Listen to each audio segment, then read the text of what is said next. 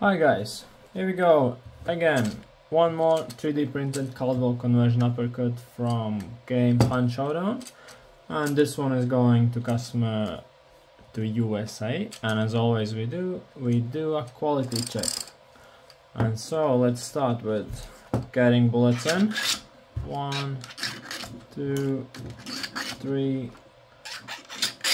Number 4, number 5, and all 6 in. Here we go.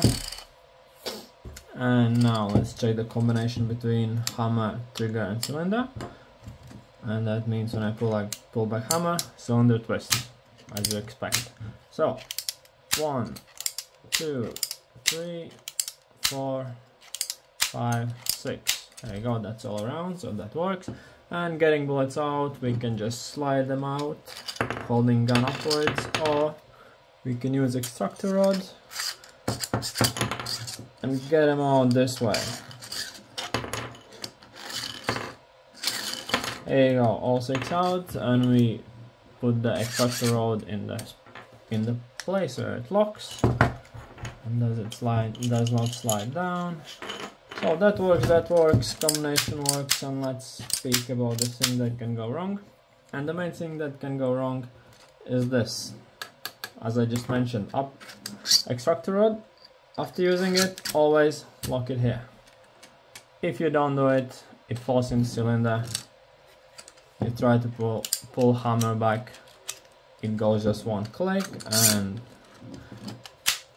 it should go 2 clicks, like 1, 2. There you go. 1, 2. But if there's something in cylinder, if it's not turning, it will go just 1 click. And then if you keep going for the second one, you put more pressure. There are 3 things that hold this combination together. If you keep going inside, those things break, and there will be no more combination between hammer, trigger, and cylinder. You still will be able to pull hammer back like this, but cylinder will be not moving. So that's the main thing that can go wrong. So please be careful. Please be careful with that. And uppercut will travel to USA like this.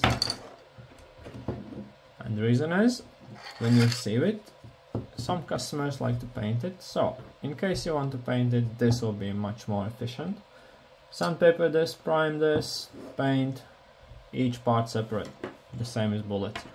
So, and whenever it's painted, or you don't want to paint it, you just want it as it is, put this on, put that thingy on, and this is the main important thing that locks the gun. As you see, without it, barrel keeps moving upwards, downwards. You put this in, barrel's not moving, and it's solid. So whenever you're ready, when you paint it or you don't want to paint it, put it there.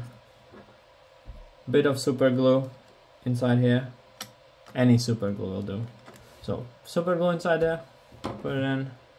It's glued and will not move again. And the same on this side. These 2 things also need to be glued together. Bit of super glue, any super glue inside so it's not visible. Super glue, ready to go. So that's it. One more thing to say is getting cylinder off really easy, right? When you try to put it back, it's against this little tiny thing that is called locking bolt.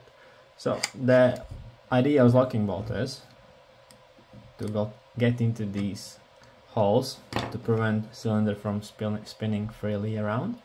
And to get that thing down when you put on cylinder, you need to do a small pull on hammer. You see, when I start pull it, it goes down.